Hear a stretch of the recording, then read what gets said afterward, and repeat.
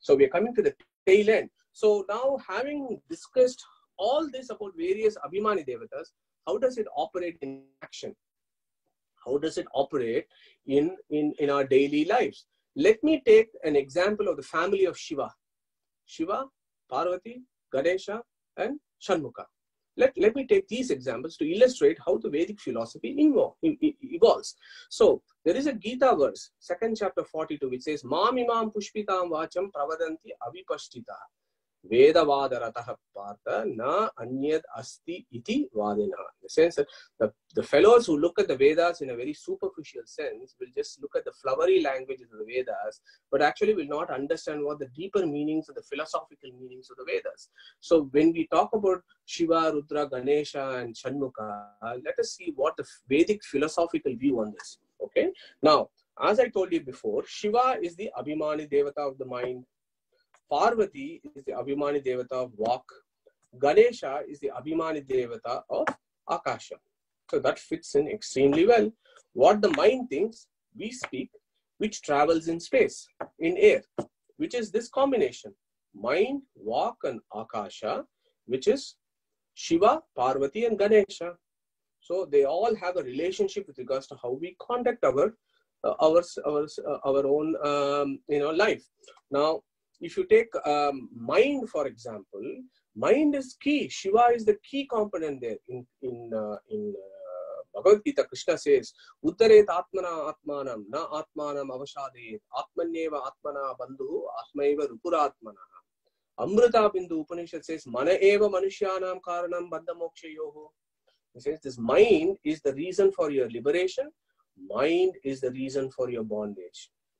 Okay, so try and control the mind and try and focus your mind in the right direction. So mind is very important. Who is the controller of the mind?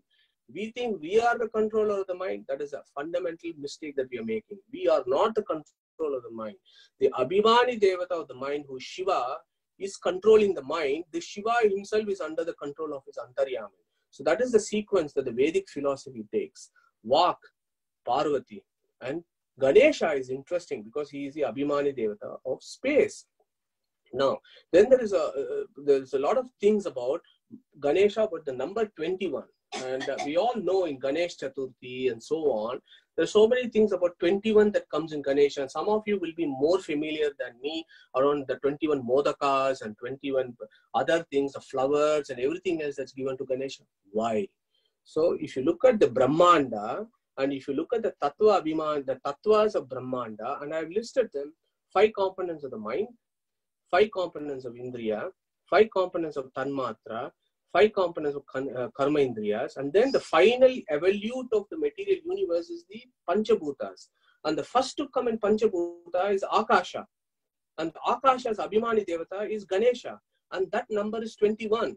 When you look at the Mahat Tattva, see the Tattva's numbers, the 21st Tattva that comes out is Akasha, whose Abhimani Devata is Ganesha. And so is where your idea of 21s of various things that you do for Ganesha. Now, yes, the Ganesha, that concept of Ganesha also then gives you an idea about, mind, speech, and words that travel in space. So stop useless talk. Ganesha has big ears and big noses. Why? Because it's related to air. As I said, he is the Abhimani Devata of Akasha. Big ears to capture the sound waves. Big nose as for Prana Shakti to meditate and do dhyana. Small mouth. Stop useless talk. Elephants have big ears and big eyes. Keep eyes open, keep your ears open. So those are all the information that you get. Now, for example, in Mandukya Upanishad, the story of Ganesha actually comes in Mandukya Upanishad. And Acharya Madhva talks about this in some great length. So in Mandukya Upanishad, for example, if you look at the 2nd verse, so just to give you a background of Mandukya Upanishad, it talks about consciousness.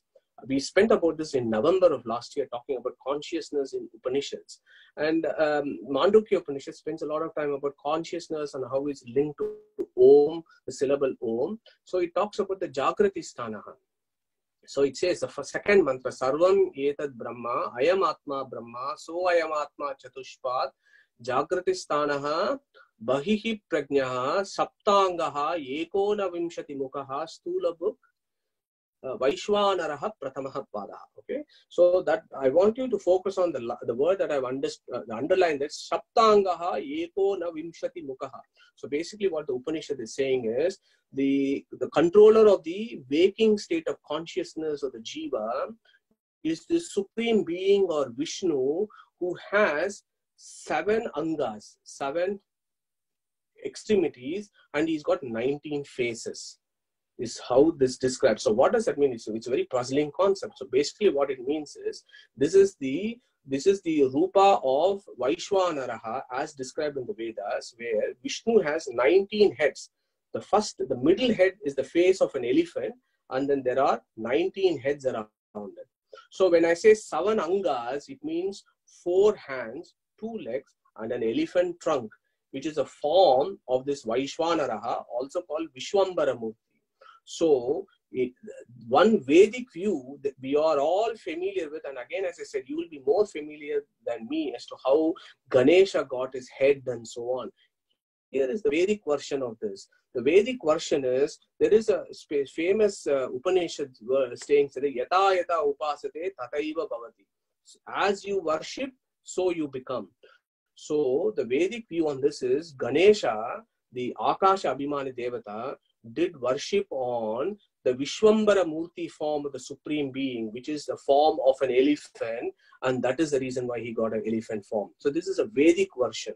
And during the Puranic times, there are various other versions that have evolved about why Ganesha had elephant forms. Okay. Now, finally, I want to say, but what about Skanda? We all seem to have forgotten who Skanda is and what is his role in Vedic philosophy. Now, Skanda is a very exalted devata of Vedic pantheon. He ranks 18 along with his brother Ganesha. And what does he do? He does lots of things. We all know that he comes to kill Tarakasura and so on. But he is also the chief of the army of the Devas. But also he has 6 faces. Shan Mukha. Shan is 6 faces. Why does he have 6 faces?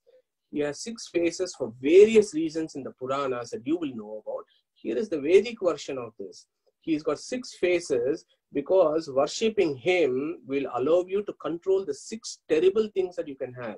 Kama, Krodha, Moha, Lobha, Mada, and Matsara. So 6 components that primarily is a result of your downfall. So that one he controls. So here, look at the sequence here. So you have Chaturmukha, who's got 4 heads. Shiva, who's got 5 heads. Then you have Shanmukha, who's got 6 heads. So there are all these kind of numbers that give you deeper philosophy. HinduKnowledgeAcademy.com will celebrate Vedic culture and present its philosophies to the modern Hindu in an accessible format. Our ancient heritage is our greatest strength. Through preservation and dissemination, together, let us spread positivity in the world. Thank you for listening and welcome to Hindu Knowledge Academy.